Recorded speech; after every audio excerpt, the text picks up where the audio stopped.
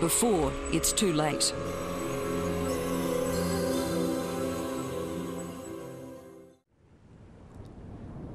Once the Jenners have finished working with the Earthwatch volunteers, Mission Kurt will move on to the season's final stage of research. They will meet up with a scientist from Curtin University who will be conducting seismic experiments to see how the whales react. Almost as a precursor to that, as WhaleSong sailed by Cockatoo Island, the boat mysteriously started to shudder and the islands around them erupted into pillars of dust. Just movement on the Pickaninnies, there's movement all the way back to Coolin, Naples of Coolin. That's incredible. That must have been an earthquake. Well, we'll have to listen to the radio and see what it was. It was an earthquake, Australia's second biggest, measuring 6.2 on the Richter scale.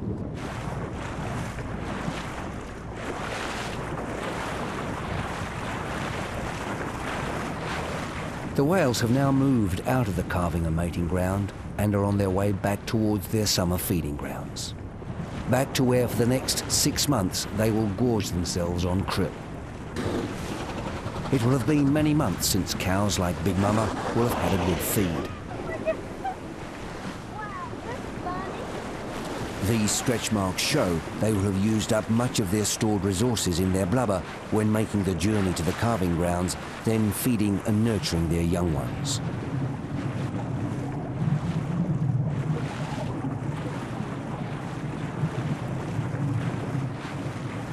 The bulls, too, will be feeling more than a little peckish.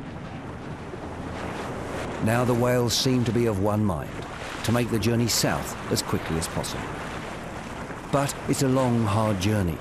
And as much as Big Mama and the other mothers may want to race south, they have to pace themselves. Otherwise, the young ones won't be able to keep up. But all the lessons learned back in the Kimberley have paid off. The calves keep close to mother, using her slipstream to pull themselves along. But the calves will need a rest soon. After travelling non-stop for several days and nights, the whales reach the Gulf of Exmouth, where the humpbacks will take time out. It's in the Gulf that the whales will be the subject of a series of scientific experiments. Like many marine environments around the world, this part of the Indian Ocean off Western Australia is a treasure trove of natural resources, which means the whales have to coexist with, amongst others, the oil and gas industry.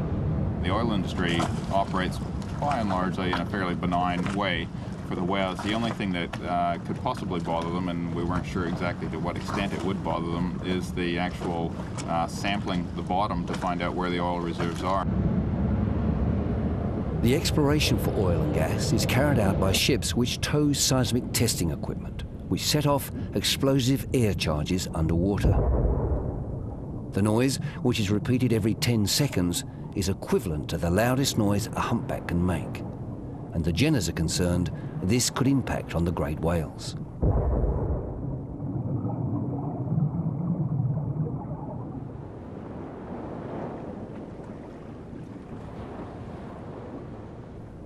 So, in 1996, the Petroleum Exploration Production Association commissioned scientist Rob Macaulay of Curtin University to conduct a 3-year study into the effects of seismic surveying on marine life.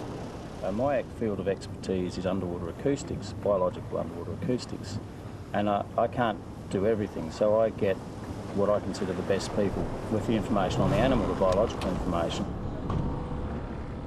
And the best people in this case are the Jenners, and Macaulay commissioned the Centre for Whale Research to help him carry out his study.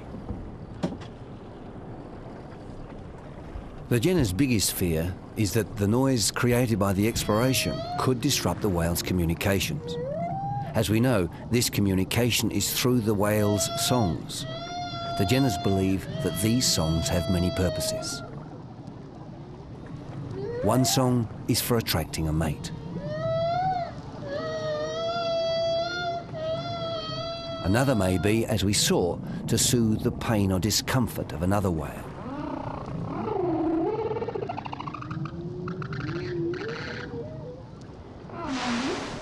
Another song is for navigation, as a direction beacon to show the way along the humpback highway to the rest of the migrating colony. So with this in mind, the experiments are aimed at observing the whale's reaction to underwater noise. This is done by the underwater discharge of compressed air, similar in intensity to that used by exploration ships surveying the ocean floor.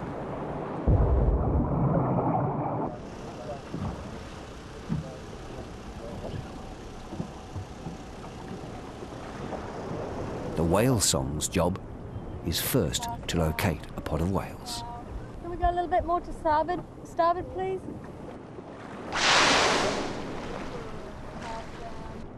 Surface cow and down. Then for an hour, they log every movement of the pod.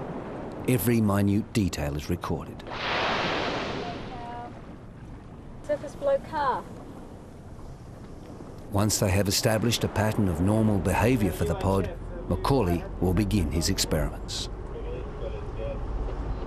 We're heading in that direction, so we've got a visual on that pod. Roger, very good.